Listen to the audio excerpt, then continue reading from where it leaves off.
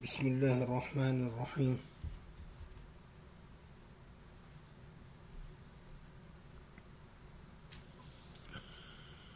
والحمد لله بخير ما حمده الحامدون.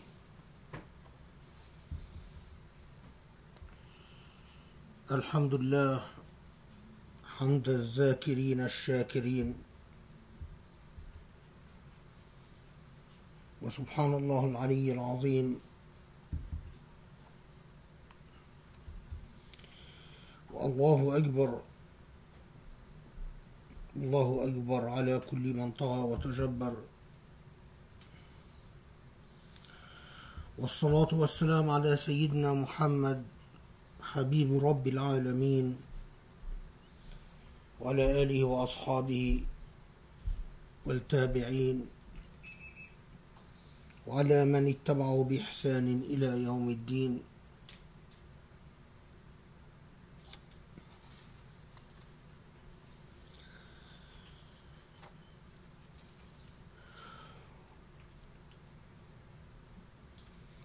اللهم يا رب، يا رب، يا سابغ النعم، يا فارج الغمم، يا كاشف الظلم. اللهم يا رب، يا أعدل من حكم، ويا حسيب من ظلم، يا أول بلا بداية، ويا آخر بلا نهاية.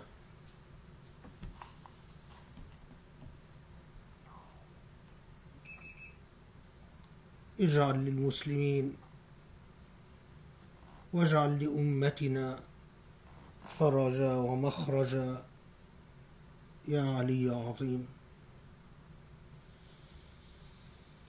ونصلي ونسلم ونبارك على الحبيب المصطفى خاتم النبيين.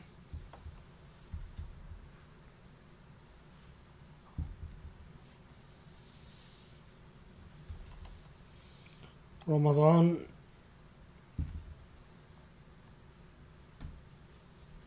is already midway through.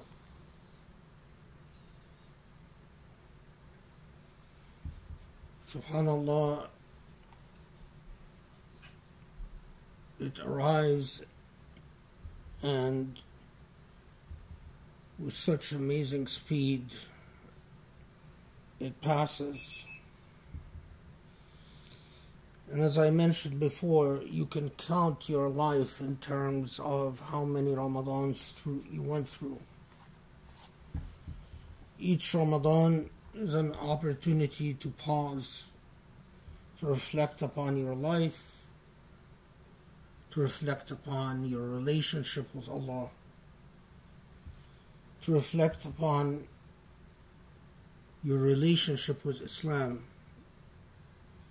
and to reflect upon where you are in the world. As Allah reminds us that each of us is under the gazeful watch of Allah and the angels, the Kiram and Katibin, those who keep track of everything we do and document it. Allah reminds us whether the writing is a writing like what we do in human life, whether the angels document everything in writing in the sense that we write and document in human life, or in some other completely different metaphysical sense. But what matters is the creation of a record, the creation of a testimony, shahada, and that the time will come when that record, when you are confronted by that record and by that testimony. Everything that you say, everything that you do, you will be confronted with. That is an article of faith. But all matters of faith is something that you have to feel in your heart.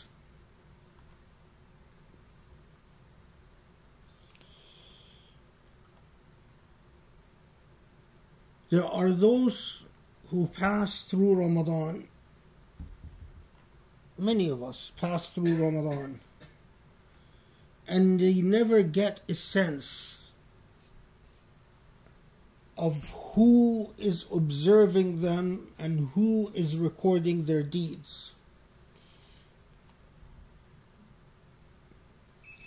We know Allah tells us, عليكم كراما كاتبين يعلمون ما تفعلون, that for each one of us there are observers, and these observers record what we do, and they see what we do, and they record it not to preserve memory, but for our benefit, as evidentiary proof to be presented for us to be confronted with in the final judgment. Again, so many people in life, even believing good Muslims, even practicing Muslims, can go through life and never get a sense of the presence of the observers. The presence of the observers is like a ghostly presence. If you ever had a paranormal experience is something that is beyond the laws of physics, beyond the laws of the norm. It's something that the hairs on your skin feel before your rational senses perceive. The nature of a paranormal experience is that the hairs on your skin stand up even before your eyes or ears see or hear anything. Feeling the kiraman katibin, feeling the presence of those who record the deeds, especially when you are alone, is something that you feel in the heart, that the hair on your skin feels.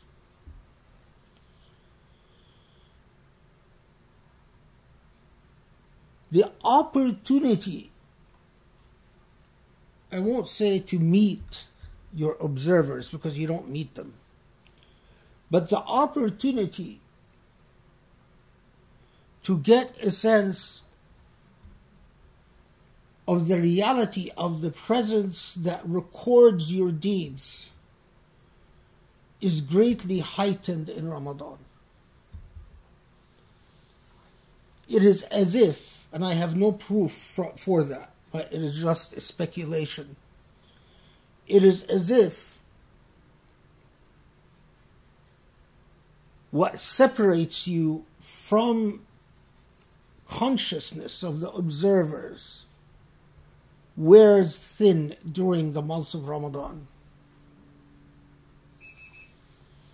If you spend time in dhikr and prayer, if you stay up at night and you pray, and you don't even have to do it for hours, but just do it for a concentrated period of time, especially before Fajr,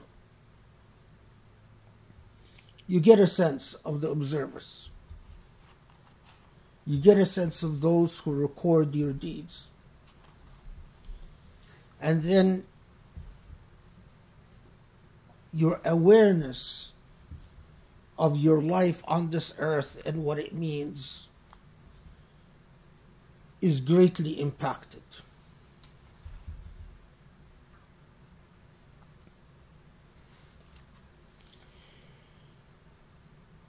I mention this because I am always fascinated by examples of believers whose faith, awareness of Allah and Allah's message drove them to accomplish remarkable feats, to set examples that continue to be inspiring through history. Last Jum'ah we talked about the example of Bilal, the former slave, who, in order to help a stranger in need, was willing to put himself at risk of becoming enslaved again. And last Jum'ah, we asked the question, what type of faith drove a Sahabi like Bilal? This Jum'ah, I want to tell you the story of another man that has always fascinated me.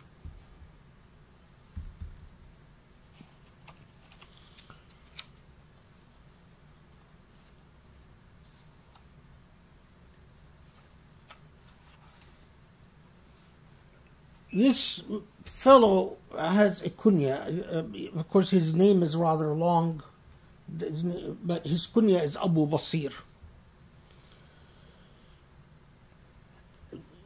A fascinating personality by all measures. Abu Basir was not from the prestigious tribes of Mecca. He was not from the tribe of Quraysh. In fact, some reports say that Abu Basir lived in Mecca as a slave. Some reports say that he was a former slave, but all reports agree that Abu Basir was a poor man and not from any of the prestigious tribes of Mecca. And as a man of little means and a disempowered man, the practice of Meccans at the time was that if you are poor and powerless, you find a powerful tribe to offer its protection to you. Now, often, of course, in order to offer their protection to you, they acted like good capitalists. They would abuse you for it. Anyway, Abu Basir was legally under the protection of one such tribe. Some reports say it was the Abu Zuhra tribe. But what matters for us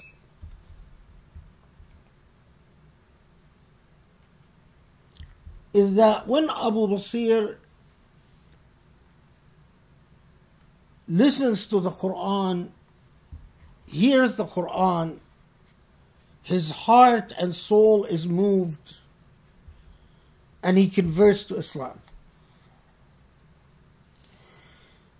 When he converted to Islam,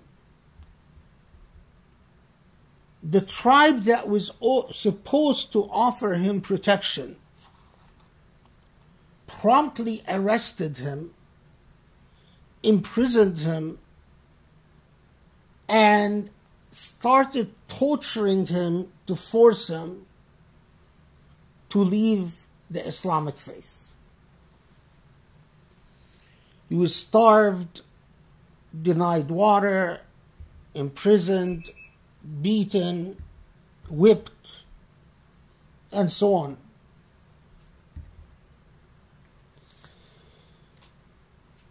As the persecution of Muslims enlarged, grew in Mecca,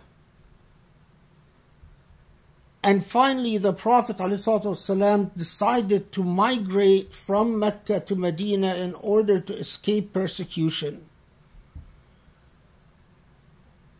This worked for the majority of converts in Mecca. But there was a group of Muslims who could not migrate to Medina with the Prophet ﷺ because they were persecuted by Meccans and the Meccans would not let them go. So there was a group of people who had converted to Islam that could not join the Prophet ﷺ in his migration from Mecca to Medina. And after the Prophet migrated to Medina,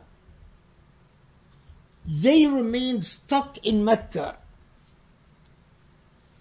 persecuted and abused. Now you can imagine, you know that the Prophet that you dream of following is now in a different city, and you are under the hands of your persecutors. Your biggest dream is to join your fellow Muslims in Medina, but you can't. Not surprising, because of the persecution, some Muslims succumbed. Some Muslims were killed, but some Muslims succumbed and left Islam, but there remained a core that stubbornly refused to leave Islam regardless of the persecution and the suffering. Eventually, the Prophet ﷺ enters into a treaty with Mecca, with Quraysh, called Sulh al-Hudaybiyah. And according to the terms of this treaty, which was a ceasefire treaty, a treaty of non-hostility,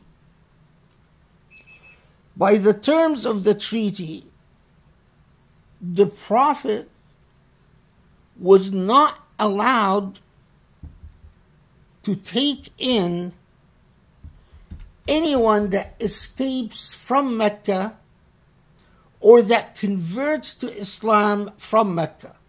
So the treaty between Medina and Mecca said, you Muslims, if anyone from the date of this treaty onwards, from the time we signed this treaty, if anyone comes to you from Mecca having converted to Islam, you can't take them in. Of course, the terms of this treaty was very controversial at the time of the Prophet ﷺ and the companions, but that's another story. Abu Basir, after being long persecuted, eventually he is able to escape his persecutors. And one day, something happens where he is able to slip out. And of course, because Abu Basir was able to slip out, he rushed, traveling the deserts night and day, to go to Medina to join the Prophet ﷺ. To him, that was the moment of liberation that he has dreamt of after years of torment.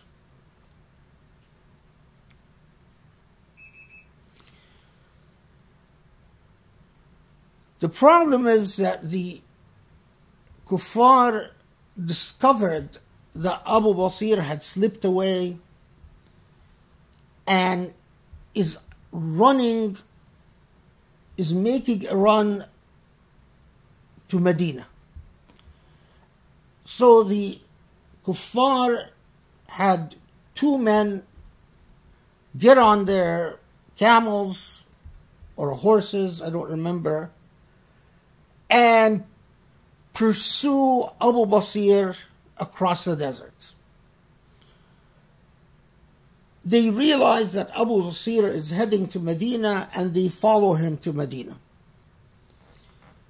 Abu Basir arrives in Medina, and of course it's a moment of ultimate liberation. Instead of living in a prison cell where he's tormented every day, now he is in a city with his fellow Muslims everywhere, saying Assalamu alaikum, smiling in his face. No sooner when Abu Basir enters in the presence of the Prophet ﷺ to get his blessings to now live in Medina, the two representatives from Mecca that were pursuing him in the desert arrive. And when they arrive, they tell the Prophet, you have to return Abu Basir to us. Why? Because of the terms of the peace treaty. Abu Basir, of course, was very upset and argued that he cannot be returned to the Meccans because they will torture him.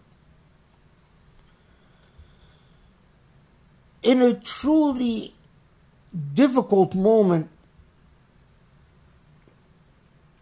the Prophet ﷺ tells Abu Basir, إن هؤلاء قوم صالحون وإنا لا نغدر فالحق بقوم. Basically tell them, unfortunately, we have a peace agreement with these people. ولا نغدر, we Muslims do not cheat and we do not betray our agreements. And so there's no way I can grant you asylum or protection. This, of course, was extremely upsetting to Abu Basir. He's being handed over to his persecutors. And in fact,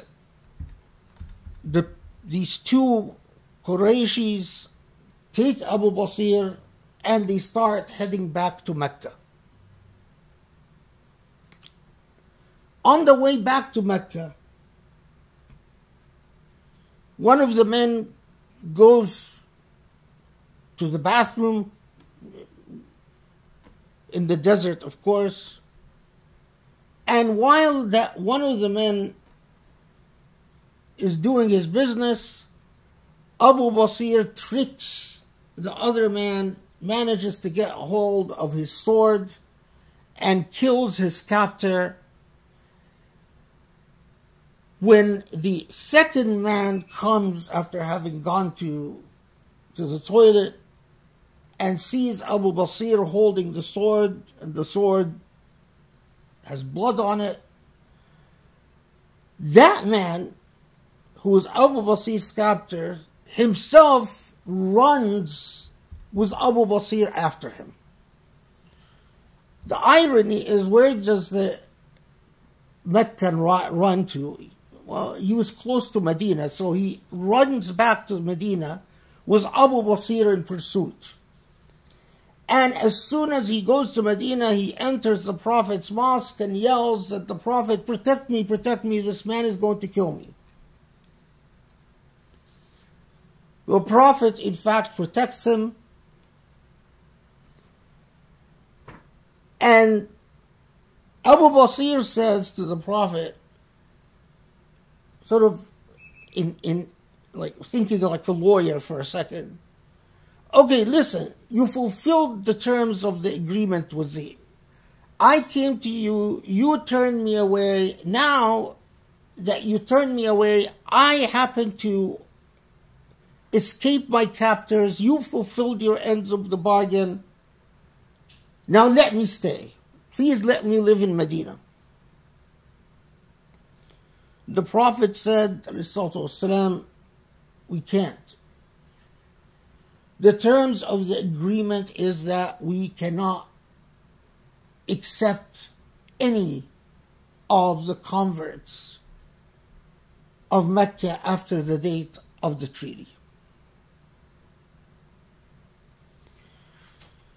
Abu Basir says a famous statement.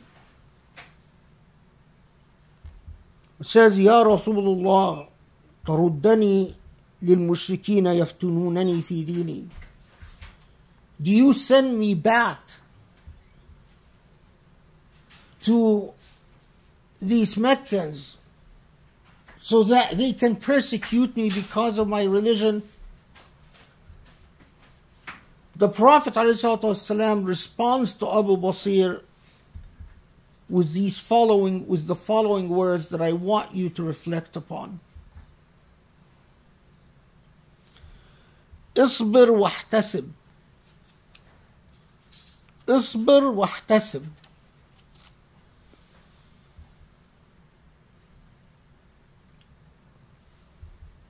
فإن الله يجعل لك فرجا ومخرجا.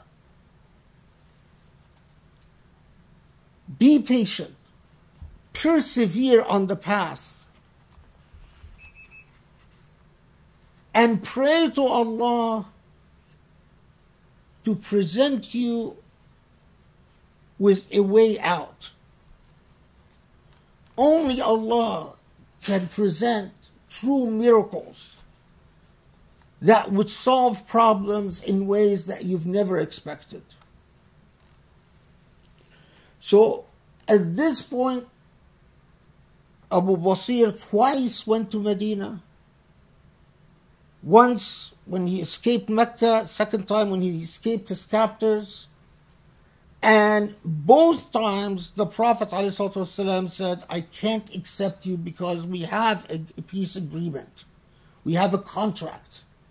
And we cannot cheat. We Muslims don't cheat, we don't lie, we don't betray. But at this point, if Abu Basir was a modern Muslim who has been persecuted for years, manages to get away, and is disappointed when he resorts to his fellow Muslims, he is turned down and disappointed. I often wondered how many in Abu Basir's position, especially among modern Muslims, would become jaded and soured and would lose faith in fellow Muslims, not in Islam itself, and would say, my suffering and my pain and my hurt and my sacrifices are not appreciated. Why should I care? Why should I bother? After years of persecution, I managed to get away twice. And I'm turned away twice? Just because I'm poor? Just because I do not come Just because I do not come from a prominent family and a prominent tribe, so many of today's Muslims would have said, the heck with this. Muslims are losers. I don't care. But what Abu Basir did,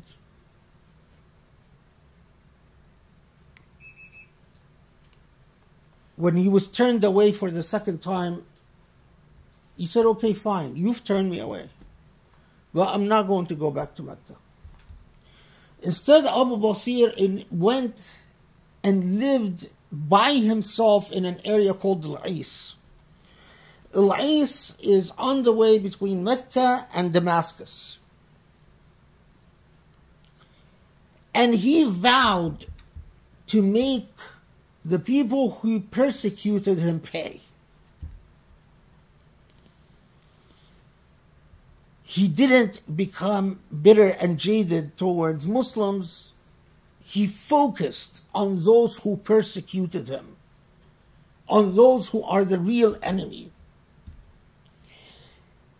And he, in fact, persevered following the words of the Prophet. Be patient and persevere, for Allah will make a way out for you. What Abu Basir did, he said, fine. You Meccans, if I'm with you, you torture me, you won't allow me to resort to Medina to live in peace with my fellow Muslims, then I am going to set camp at Al-Ais, and I am going to attack your trade caravans going from Mecca to Damascus and Damascus to Mecca. I'm going to affect you in your pockets. I'm going to make my existence costly to you. I'm going to wage an economic warfare against you. Initially, Abu Basir is in Al-Ais alone. But eventually the word gets around. More and more people, persecuted people, hear about Abu Al-Ais and his harassment of the Meccan caravans. So more and more disempowered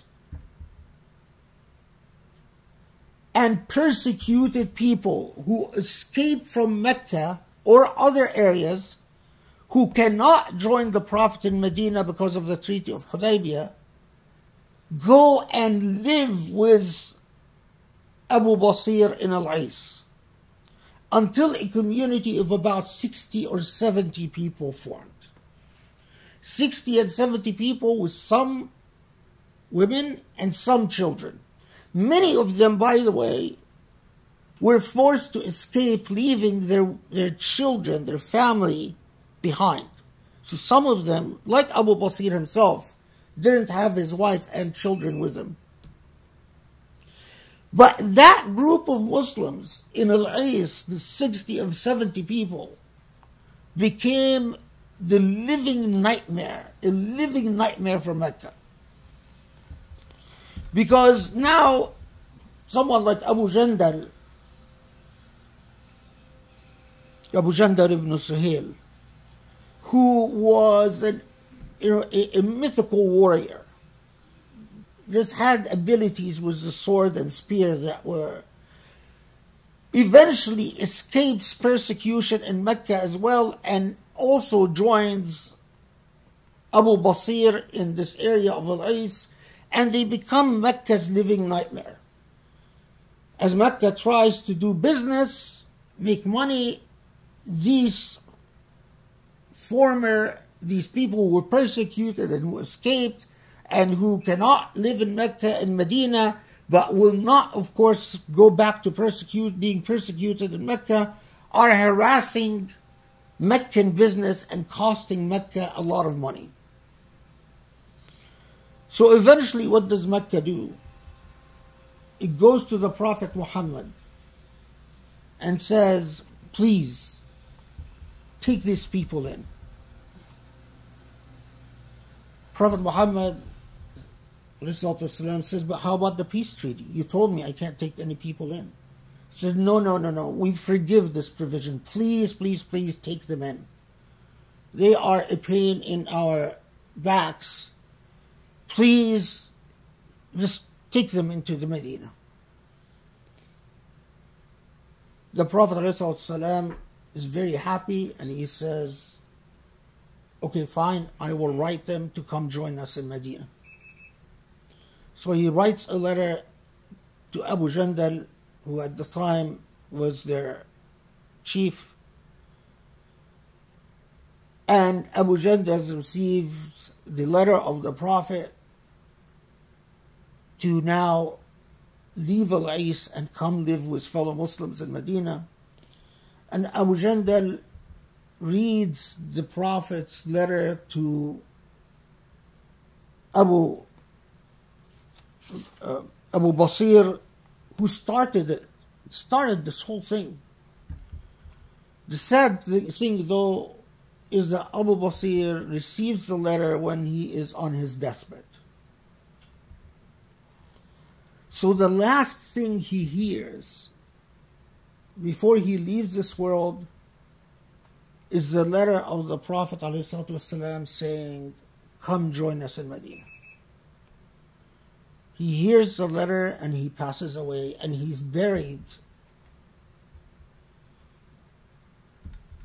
in Al-Ais till this very day. Abu Jandal buries him, and his fellow Muslims pray over him, and he is buried in Al-Ais. They leave the body there, and all the other Muslims, the rest of the Muslims, travel to Medina where they live until they left this world. Look at the example of the conviction, the iman of these early Muslims. Man who is disempowered and dispossessed to the point that he is unable to throw the shackles off his back and migrate with his fellow Muslims from Mecca and Medina. He sees fellow Muslims migrate to Medina, and not only that, but fight battles and win them. And he is trapped in Mecca in a prison cell being tortured. And he doesn't grow bitter against God. He doesn't grow bitter. He doesn't say, why God? Why me? Why did you create me in a family that is so poor? Why can't my fellow Muslims give Mecca enough money to buy my freedom? Doesn't impeach his iman. But even when he escapes and is turned away and is able to elude his captors and again go back to Medina and is again turned away, it doesn't become a story about self-pity and dwelling in self-loathing. He doesn't become in need of counseling and a psychologist or a psychiatrist and antidepressant pills. Doesn't look for alcohol or drugs to fill in the emotional shock, the deep disappointments of life, the great letdowns. He says, I will settle in a place alone as a lone Muslim, doing what my prayer and my ibadah tells me to do. And in that case, his ibadah led him to the idea of an economic warfare. Instead of complaining and bitching, he led an economic warfare. And because he was so dedicated, more and more persecuted people joined him.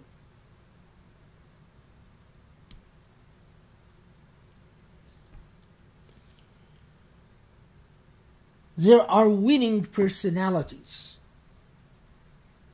There are personalities that don't know self-pity and do not think about the ways that life has wronged them before they think about what they owe God. It's an orientation. Do you focus about what life owes you? And is that your focus? Or is your focus on what you owe God? Is your focus about all the ways that other human beings disappointed you? Or are you focused on the ways that you could disappoint God? It's a basic fundamental orientation. If your focus is on the ways that human beings have disappointed you, then you have no space to think about the truth, and that is the way that you disappoint yourself and that you disappoint God. Often people ask me, why was Islam revealed in that area of the world? Why that area of the world? Why that place? And I tell you, the answer is very simple. Because Allah subhanahu wa ta'ala knew that personalities like Abu Basir and like Bilal, leave alone like Omar and Abu Bakr and Ali, were there. Allah subhanahu wa ta'ala knew that these are winning personalities that can change the face of the earth. And so that is where Allah gave Allah's most important treasured trust, Allah's religion. أسأل الله يستجب لكم. بسم الله الرحمن الرحيم الحمد لله رب العالمين الله أكبر العلي العظيم والصلاة والسلام على محمد النبي الأمين وخاتم الأنبياء أجمعين المرسل رحمة للعالمين والصلاة والسلام على آله وأصحابه ومن اتبعوا بإحسان إلى يوم الدين.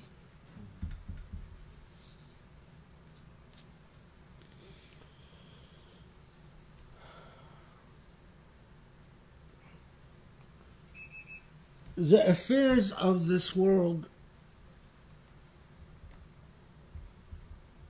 demands a strong Muslim.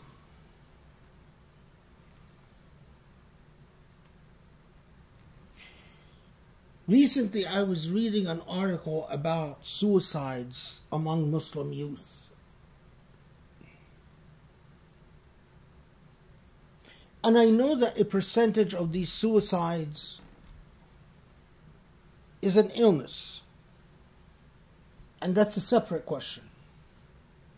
But there is a percentage that comes because we do not inspire our youth. Because they find their parents constantly in a mode of victimhood. And constantly in a mode of talking about the way, and this is common especially among immigrants, the way that life has wronged them. You either take hold of the affairs in this world with a trust and belief in Allah, where you become a mujahid, a person waging jihad against injustice, or you become a theoretical Muslim, an abstract Muslim, a Muslim who pontificates a lot, but carries none of the spirit, none of the pioneering spirit of Islam.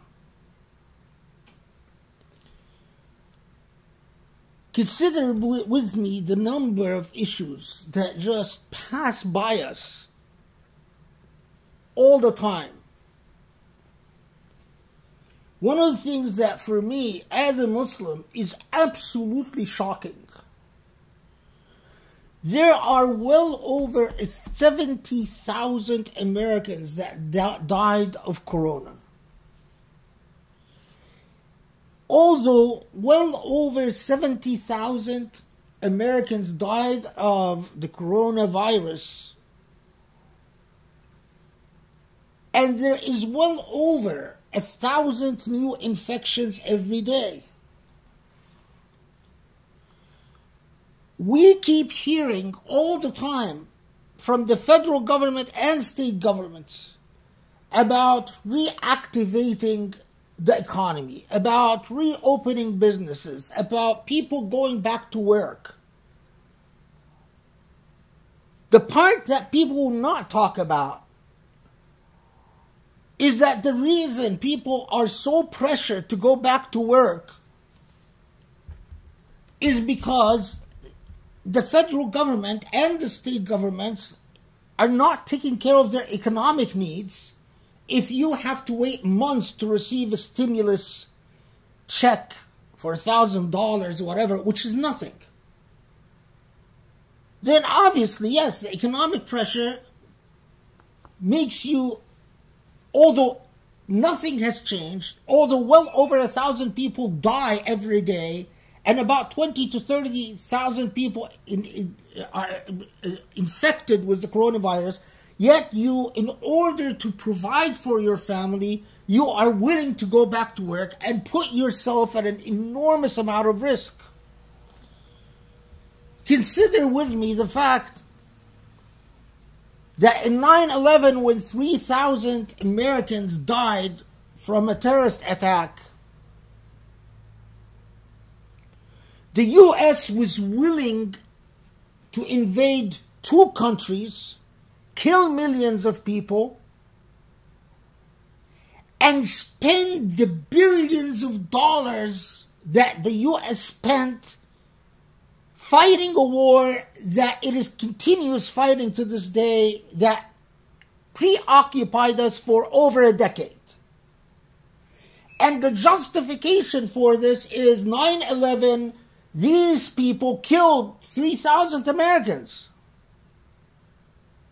Now, in the war on corona, which has killed 78,000 plus Americans, compare the billions of dollars that we are willing to spend to fight corona and provide for American citizens and protect American citizens to the money we spent invading the world, committing a genocide in Iraq, a massacre in Afghanistan. Compare the billions we spent on war to address the murder of 3,000 Americans compared to the billions that we have spent or willing to spend fighting the war against coronavirus, which has murdered many times as September 11 murdered.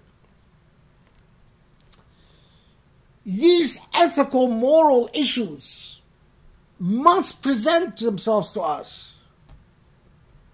Rich people can afford to send people to work as they sit in their mansions, protected, well guarded. But the blunt, honest truth is that the people demonstrating in the streets because they want to go back to work are the people who can't pay their bills.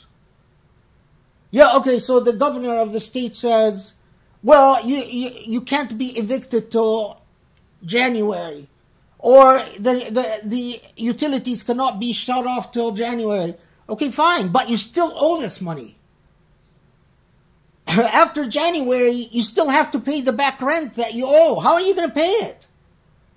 You still owe the utility bills that accumulated that you weren't able to pay. Now, in a just system, the government would come and say, 78,000 Americans is something we cannot afford because you citizens are very important to us. And in a just system, the government would not be a hypocrite if allegedly Muslims murder 3,000 Americans in 9/11. We are willing to invade the world, spend billions of dollars on weapons. The Congress gives the federal government a carte blanche to do whatever it wants.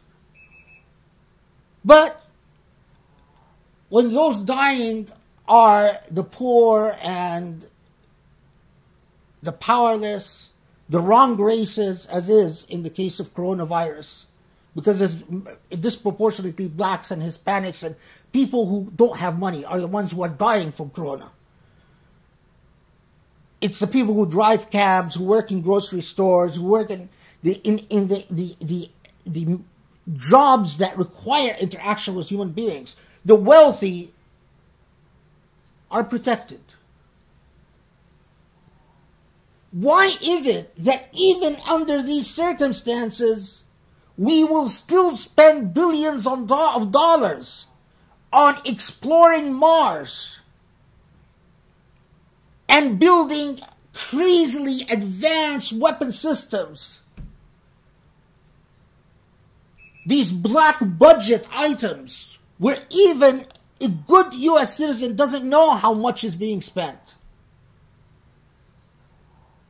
But we will count nickels and dimes when it comes to protecting our own citizens from a deadly disease. When you are forced to go back to work, because many of us will be forced to go back to work, because things are opening up,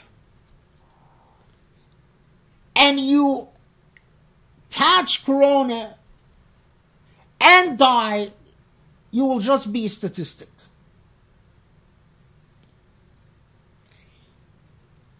I'll tell you one thing.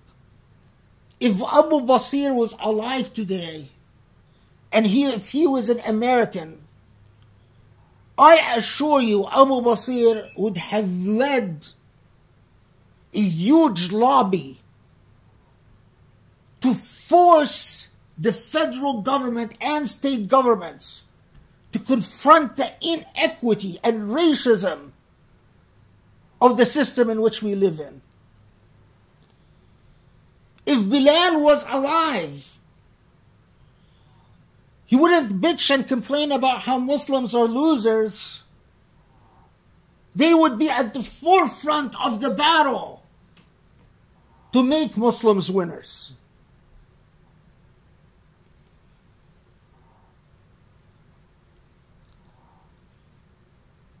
Before I close, I must mention something partly because of the morality of it, and partly because I'm a law professor and have taken an oath as a member of U.S. bars, legal bars. You take an oath about this legal system. I'm sure all of you or most of you heard of the murder of Ahmed Arbery, who, as far as I know, by the way, is not a Muslim, and it's not an issue of whether he's a Muslim or not. But this is a black man in Georgia who was jogging.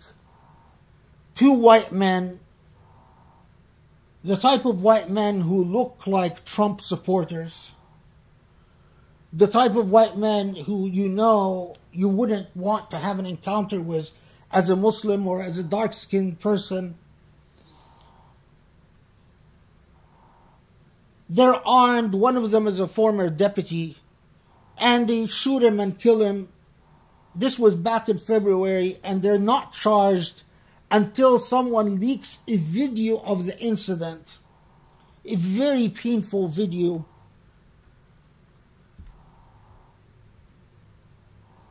in which basically these people claimed that there was a robbery, there was a trespass. They had caught someone trespassing on the property of a neighbor.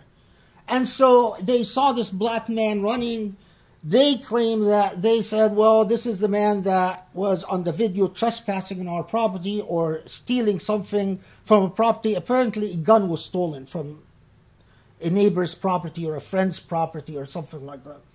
And they say, oh, this looks like him, so they track him, they go after him, and they end up killing him. They're not charged until a video is leaked of the incident, and after a video is leaked of the incident, they're arrested and charged yesterday. Now, they might still get off, because in a jury, you never know what a jury is going to do. And that's just the way it is. But the question for me, the reason these two were charged in the murder of this unarmed black man is because a video was leaked, and when the video was leaked, there was an outrage. And because there was an outrage, several months after the incident, these two are arrested and charged. And as I said, that doesn't guarantee a conviction.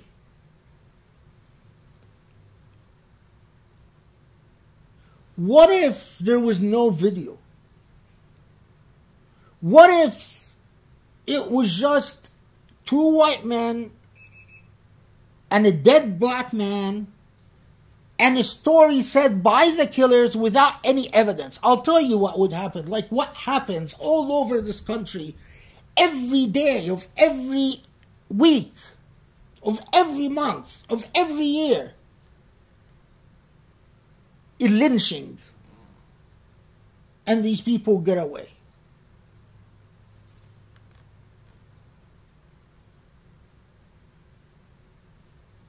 The same people who murdered this black man are the type of people who are staunch Islamophobes.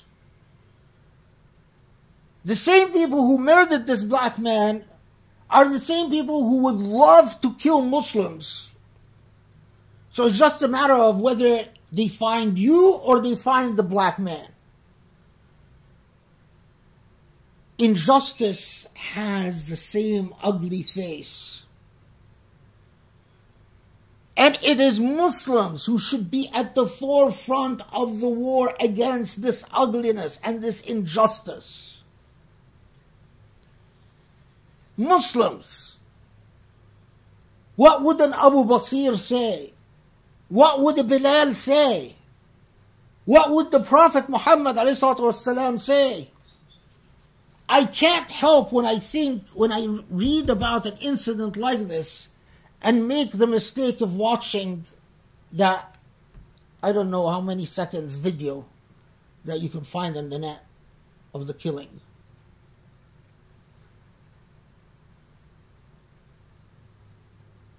I remember the Muslims who are very popular, who talked about there is no racial problem.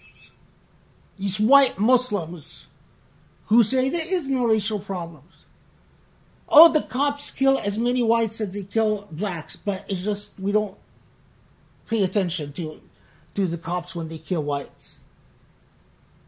These Uncle Tom Muslims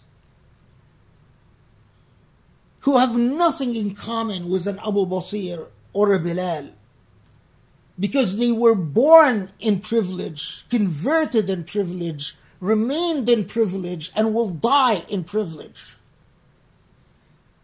They will never know anything about the revolutionary message of Islam, the message of social justice and social equity. اللهم اعف عنا اللهم اغفر لنا اللهم ارحمنا يا علي عظيم اللهم تب علينا يا تواب يا كريم. Allah, forgive our sins. Grant us your light, your love, and your forgiveness.